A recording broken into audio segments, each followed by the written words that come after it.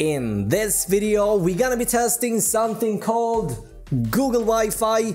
Is this something you maybe want to game on? I'm gonna be honest here, I'm doubtful guys, but we're gonna give this a try. Yeah, let's get into it. So hey, how is it going guys? It's Robin here on RB Hardware. On this channel you'll find PC hardware as well as gaming peripherals, and so if you're new, consider subscribing and don't forget to tap the notification bell so that you don't miss out on future videos. Today, yeah, we're gonna talk ping, milliseconds and Google Wi-Fi, which is a mesh-based router under $100. And you know what? I love watching live streams all the time. Let me know if you do as well. Now, after been watching one of Summit 1G's Sea of Thief live streams the other day, he was complaining over his poor Wi-Fi and high ping. A lot of viewers were actually recommending Google Wi-Fi as one of the best solutions, and so that spawned the idea. I figured, why not give this one a try and test this out for you guys. Having in mind that this is Google, this probably means that I'm giving up my last bits and pieces of my personal life here, but I mean, hashtag YOLO, I don't know. At any point during the video, feel free to check out the links down below in case you want to check it out on Amazon. Now, Google is selling two solutions here, one with just one puck, or you can also get the triple package with 3 pucks as well. Now, one unit is however considered enough for a medium-sized apartment, and yeah, I'm testing the $99 package with one single puck. So Google Wi-Fi comes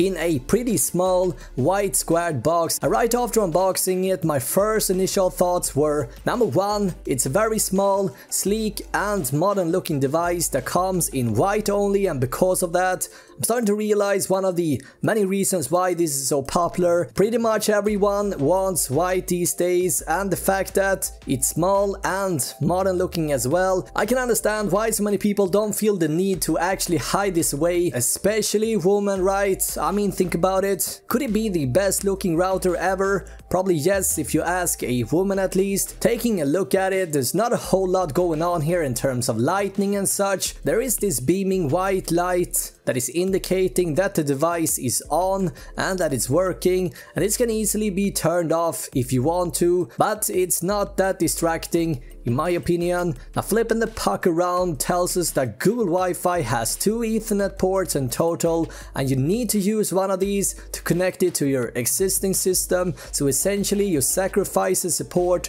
on your modem or your router here, depending on what your current solution looks like. The device is, as you can see, very simplistic. The setup and installation process is so simple. I feel like the setup tutorial in the app misses a few important steps here, but more on that in a second. Let's talk about the installation. So basically all you need to do is to head over to the App Store and download the Google Wi-Fi app. Make sure that your Google device is hooked up to your network as well. You will notice that the device will be beaming in a bluish fashion way. Simply fire up the app and you will get asked to scan the QR code underneath the device, and after that the installation is pretty straightforward. Set the name for your network, set a password, and yeah, you're good to go. The whole process from plugging in the cord to being 100% fully up and running only took about 5 or 6 minutes in total. So if you want simplicity, Google won't be wasting your time here. Yeah, as a tech savvy, I kind of found this process to be a tad bit basic, but at the same time I'm kind of digging the simplicity as well, so it's a mixed bag here, as you can hear. Anyway, what hardware are Google using here? So Google has equipped every Google Wi-Fi unit with a quad-core Qualcomm Atheros chipset, which is an ARM Cortex processor. We got 512 megabytes of RAM and 4 gigabytes of eMMC flash-based memory. Furthermore, there is also the Bluetooth 4.2 wireless technology. It supports the latest 802.11 AC standard, and it has a maxed theoretical speed of 1200 megabit, and it's a dual band Wi-Fi router, so it's not triple band. It's something to have in mind. In terms of security, it uses the VPA and the VPA2 PSK securing protocols. Once up and running, my new made Wi-Fi network instantly spawned up in every computer and smart device in my 60 square meter or about 650 square feet flat. So let's talk about the app for a second. The app itself is very basic again, but it covers all the initial stuff such as network priority, port forwarding, guest network and parent control, etc. But there's no options to set up a VPN, separate your 2.4 GHz and 5 GHz networks, or set specific channels here. Everything is automatic, and as horrible as it sounds, it actually works pretty good, but at the same time, this is this device's biggest Achilles heel in my opinion. There is basic integration with smart hubs, so if you have Philips Hue lights for example, you can control the lights from the Google app rather than the Hue app, and having everything in one place is nice. You can see the stats for each device on the network and rename those that aren't labeled correctly. With these stats you can see how much each device is downloading per 5 second, hour or day, and even month. This is a great way to see who is consuming resources if you live with multiple people for example. Also, you might catch a device downloading things in the background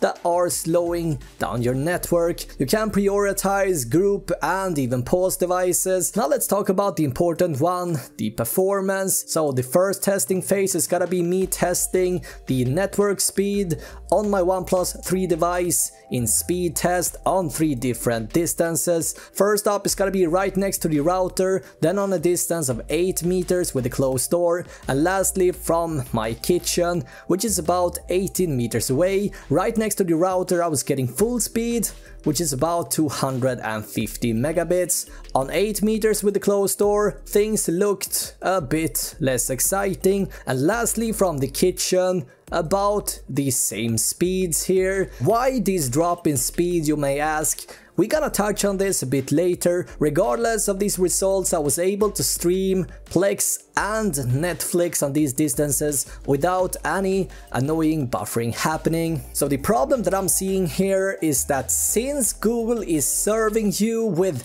what it thinks is the best signal and frequency, the actual bandwidth and download speed I was getting from speed test was varying a lot depending on my distance from the device. I've done quite a lot of testing here, and sometimes I was seeing 200 megabits download and other times it was down to 50 to 60 for a few seconds. This indicates that the 18 meters from the device with a few walls in between and other wireless networks distracting in the surrounding seems to be the bare threshold for what's possible using just one device in my situation. But yeah, more on that in a second. Now with all these tests in mind, time to test gaming performance. Again, we will be splitting up the testing in 3 parts here, or phases. First part I'm going to test with a wire in both CSGO and Fortnite to figure out what the base ping looks like. So what you need to know is that ping is a measurement number in milliseconds that tells you the time it takes for your game and your game server to communicate back and forth, and you want this number to be as low as possible. Now since I'm currently living in Sweden,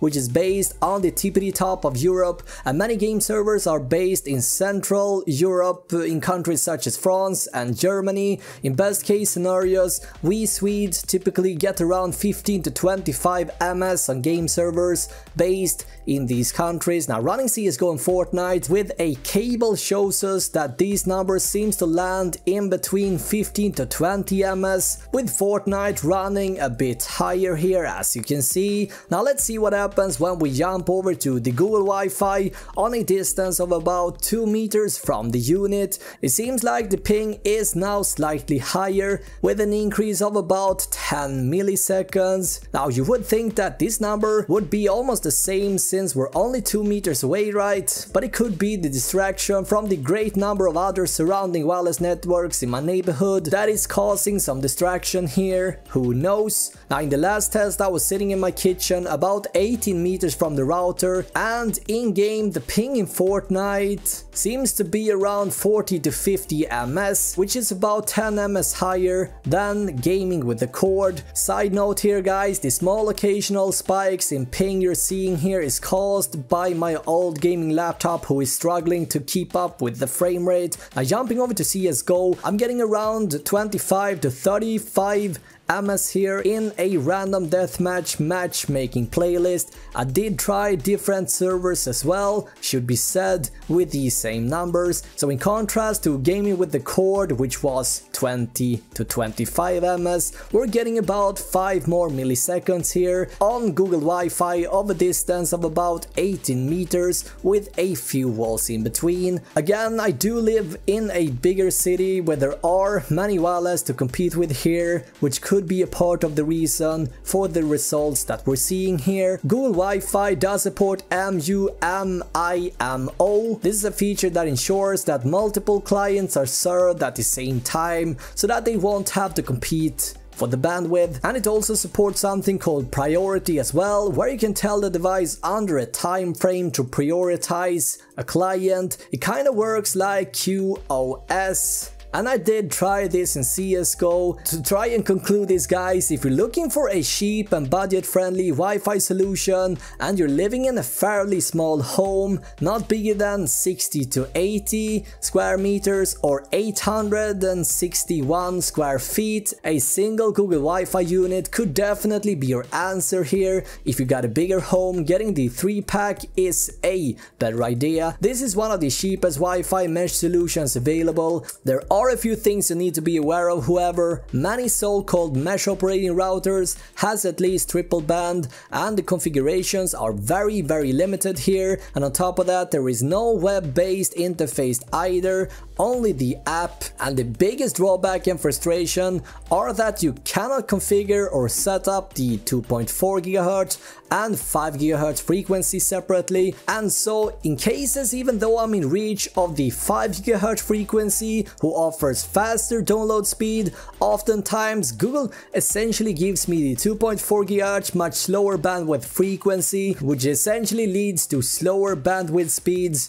Unfortunately, this never impacted the ping for me, however. Now, that being said, if you don't want to be bothered with the complexity with wireless networks and all the shenanigans that comes with it, you're going to appreciate the minimalistic approach of the Google Wi-Fi's interface and the fact that users doesn't have to acquire special networking knowledge in order to properly configure a fully functional Wi-Fi mesh system. Now, I want to know, guys, your thoughts in the comments below. Mesh network or not? Let me know in the comments. Now, also, I want to know what ping are you usually getting in Fortnite and CSGO. Share your stats down below. Now, I'm gonna be back with a brand new video tomorrow, guys. Until then, have an awesome day, right? Bye.